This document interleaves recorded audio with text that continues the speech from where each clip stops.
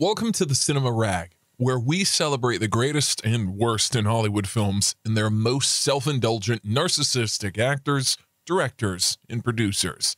Here we will laud and malign Hollywood's seedier elements with levity and humor. They love cinema as much as anyone does, and they've been talking about it for over 30 years. Time to get trashy. Here's Gregory and May. Hello everybody, this is Gregory and welcome back to another episode of the Cinema Rag.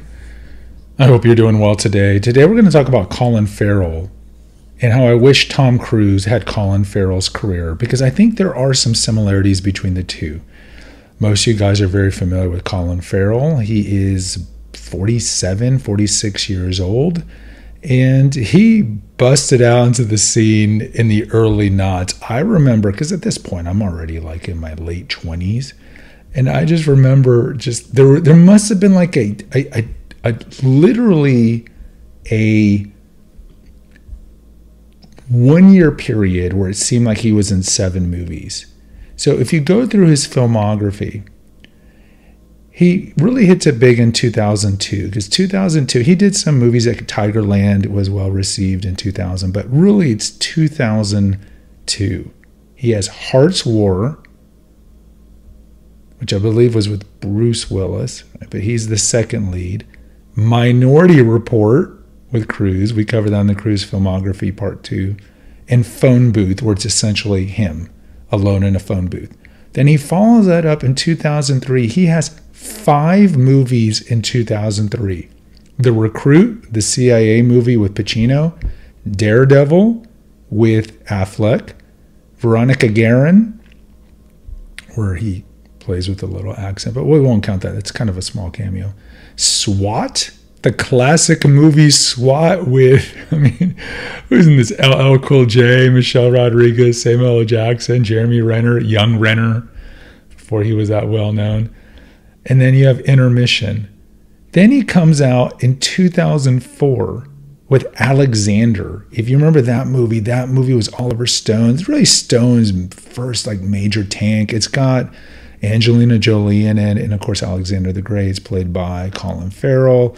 It was, we'll just call it, we'll give it a euphemism, it was ambitious, but it largely failed. Then he does Terrence Malick's The New World. So, already within 3 years, he's already worked with Spielberg, Schumacher, twice, Stone, and Malick. And Malick, of course, does movies only, every 15, 20 years. He's done 5 movies. Then in 2006, he gets to work with, someone not even that well known, like Michael Mann. He works with Michael Mann and does Miami Vice, that classic movie with Jamie Foxx. Then he does a small movie, a Robert Towne movie called Ask the Dust with Salmita Hayek, one of my crushes as a kid. And then he does In Bruges in 2008. And then by that point, his career does begin to change. So if you look at the first 6 years, and he's in his late 20s, he's really gravitating toward whatever Hollywood gives him. And he's taking the roles that are going to get him paid, going to get him publicity, and make him as much of an A-list star as possible. Now, the large majority of these movies that were at least the mainstream movies, he's not really the lead. So if you look at The Recruit, that's more Pacino. Minority Report, of course, is Cruise. Phone Booth, he has the lead, but that's kind of a small movie. And then you look at Daredevil, that is more of a vehicle for Affleck. And then he does do Alexander, doesn't do that well. But certainly in these movies, he's either the lead or the co-lead, and he's just killing it. And he's being very successful, and he's kind of doing the leading man role. Now, when he was younger, he was quite handsome. Now, I don't know if he was up there with Jude Law handsome. You remember when Jude Law busted into the scene in Ripley? It's like, oh my God, this guy was kissed by the sun and Apollo combined. And I don't know if he's that handsome when he was younger. And Ferrell is not necessarily that tall of a guy too, so he doesn't have that classic height. Not that Jude Law has classic height. But either way, if you look at the beginning of his career was the typical leading man. And then about 5 years in, he really changes and he starts going to smaller roles.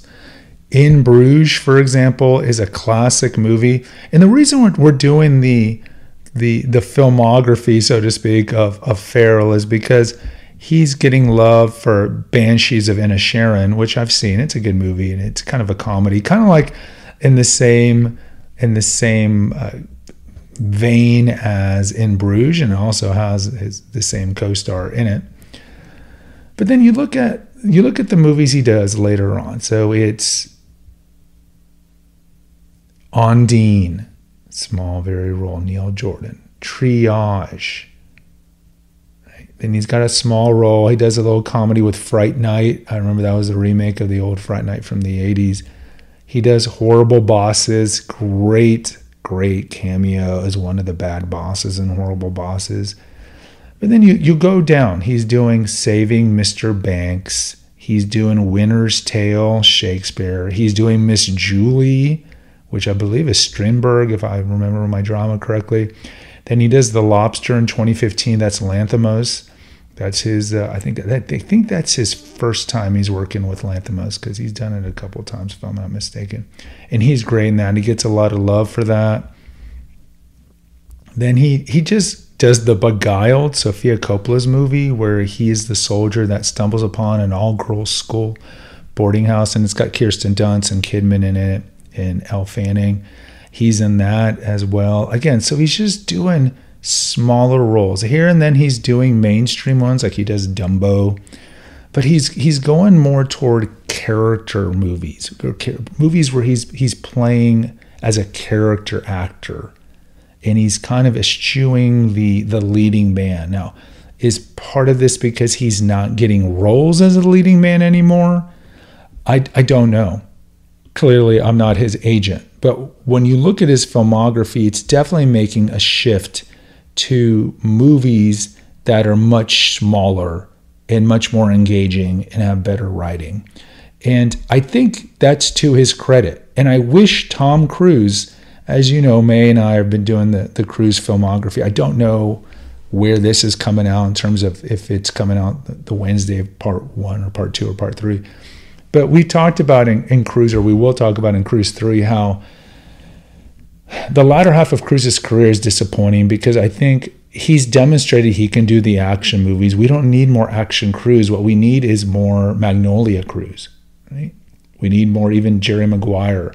Something stripped down, something where he plays a father. Like, how often do you see Tom Cruise playing a father, aside from War of the Worlds? But he needs some sort of like drama, some small indie movies. The guy has tons of money. It's not like he can't afford it. And you see that with Colin Ferrell. So certainly Ferrell is not Cruise's age. He's at least 16 years his junior. But I think Ferrell is a good demonstration of someone who has a lot in common with Cruise. When they were both young, very charismatic, very young, like they both have the raven hair. They even kind of look like short raven hair men. And they both kind of have the same career. Of course, Cruise is timeless and much better. But then you see Ferrell pivot. And I just wish Cruise would pivot. And he still has time. He's 60. But I wish he would have that career where he turned and just did more art house flicks, more indie flicks, movies like In Bruges. In Bruges kind of has some similarities to Collateral, I suppose. But just smaller movies that demonstrate that, oh yeah, Cruise can act. And I think that's what Ferrell did. See, Ferrell made the money early on being kind of the leading man, right? And then he's like, kind of like Michelle Williams, we have an episode here. Like, I think ultimately he realized that he likes juicier roles, and that early in his career he did these big roles, but ultimately they weren't fulfilling. They didn't fulfill him, and I think he probably thought it didn't demonstrate his acting ability. And so he's like, I'm going to do smaller movies. They're not going to get me as much money. But, I mean, to be honest, they're Hollywood celebrities and they can make money off endorsements, and he has enough money. So he's like, I'm going to do smaller movies. Here and there, I'm going to do the big movies to get the money, right? But overall, I'm just going to do smaller movies, and this is going to be my career. So I think with Ferrell, you're going to see this continue. The guy is still young, mid-40s, and you're going to see him do movies like Banshees, where maybe he'll get an Academy Award, or he's going to set up Brendan Gleeson maybe to get an Oscar nod, and he's going to do these more private, intimate movies that are going to show off his range, because that's the thing. If Ferrell has range, he can do, I don't know if at his age he can necessarily go back and do cruise action, but we've seen it demonstrated in the past that he can be a charismatic leading man. But he also has a lot of humor. He's great on Saturday Night Live. If you've ever seen him on Saturday Night Live, and of course In Bruges and some of these other movies, he can show off his comedic range. And I think you're going to see him do these indie movies, these small movies, supporting roles in bigger movies, and then occasionally kind of do the big movies to get the paycheck. And I just wish Cruise would have done this, because Cruise doesn't need to prove to everybody that he can jump out of a helicopter, fly a helicopter, jump, hang on the side of a plane, hang on the side of a skylight. Like, what are you trying to prove, Tom Cruise? I think if anything, if you want to secure your legacy, go back and do the more intimate movies. And as May and I talked about in part 3, there's nothing to suggest that he's going to do that. And it's sad, because I think what's best for his legacy is not continuing to do these movies. Perhaps he thinks what's best for his legacy is that he dies doing one of the MI movies or Edge of Tomorrow or whatever. But I think what's best for his legacy as he enters the last third of his life is do what other leading action people did. Like, think of Burt Reynolds. Burt Reynolds was such a stud in the 70s. I mean, he had charisma. Just put him in a car, drive him around, and that's a big hit, like in the Smokey the Bandit movies. But then he comes back later with Boogie Nights. And he's great in Boogie Nights. And just to see Cruise do that kind of role, a dark role, like kind of like if he was in Collateral, but like a dark role or just a meteor role and something that's not the action flick. Let's see him release a movie like in November that's kind of a more Oscar bait, more dramatic turn. And I just wish he would do that. And I wish he would show off his comedic chops, because Cruise does have comedic chops, most famously in Tropic Thunder, but you kind of see it also in movies like Jerry Maguire. He has range like Ferrell has range. I think Ferrell just demonstrates it and makes better choices with his career than Cruise. And I think Cruise, whether like May believes it's the Scientology thing, or his agents, or if it's his ego, or he's just surrounded by bad sycophants who are giving him advice, I don't know what it is, but the guy has enough money, and the best thing for his legacy is to pivot and do movies like Colin Ferrell is doing. And kudos to Ferrell. I hope you eventually get an Academy Award. He got a Golden Globe for Banshees this time around. And I wouldn't be surprised if later in his career he does get an Academy Award or two, because he is talented, and I think Hollywood respects him. And speaking of his private life's pretty interesting, because this is the cinema rag, so we do talk about private life. He is reputed to, in his peak in the 2002, 2003s, bedded some interesting women. I think it's well known that he bedded Britney Spears and Lindsay Lohan. Lindsay Lohan, when she was in rehab, wrote a list of all of her lovers. I think it was some sort of activity that she had to do, and Ferrell was on that list because that list got leaked. And he's been with a lot of other well-known celebrities, but as a whole, he keeps his private life pretty private. He did have a child out of wedlock about 10, 15 years ago that apparently has developmental issues. He has been dating here and there women, but he keeps it on the down low. He's not one of those like Brad Pitt, Ben Affleck, who like to be out and about showing off who they're dating. And he's been pretty open about his drug addiction and addiction to prescription drugs.